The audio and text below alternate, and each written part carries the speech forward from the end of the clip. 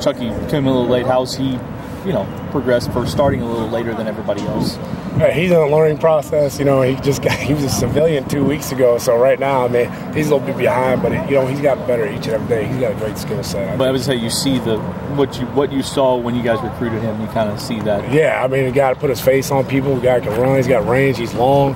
He's a very athletic kid, and he's just got to catch up with the rest of the group. He's a little bit behind right now, but I look forward to him make some strides here in the next couple of weeks. What about for you? How different is it this year, the second year of being the guy, and having to answer the questions, having to do things?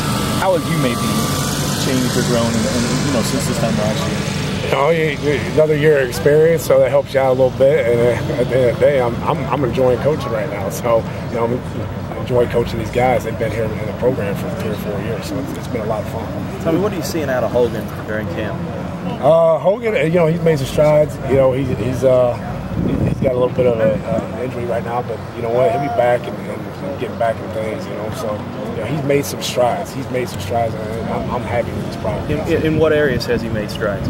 Just formation, splits, stuff like that. What he's been doing and coming down, actually knowing his technique, and that's been a big progress for him. So he's made some strides. You may have the best two safety, like the best duo of safeties in the country. I mean, does that make you feel good as a coach, like knowing that you have that leadership for the guys behind them? They just got to come out and they got to compete every day, and the biggest thing is, like I said, they got a lot of experience, but the main thing is they got to come out and they got to play every day. I mean, so if you come out and you practice hard, you become a good player, Any other questions? The expectations for the whole team, how's this staff, and we've heard from everybody else, and Charlie always says to keep the noise out. How do you think it's gone so far? I mean, the guys seem to be pretty focused.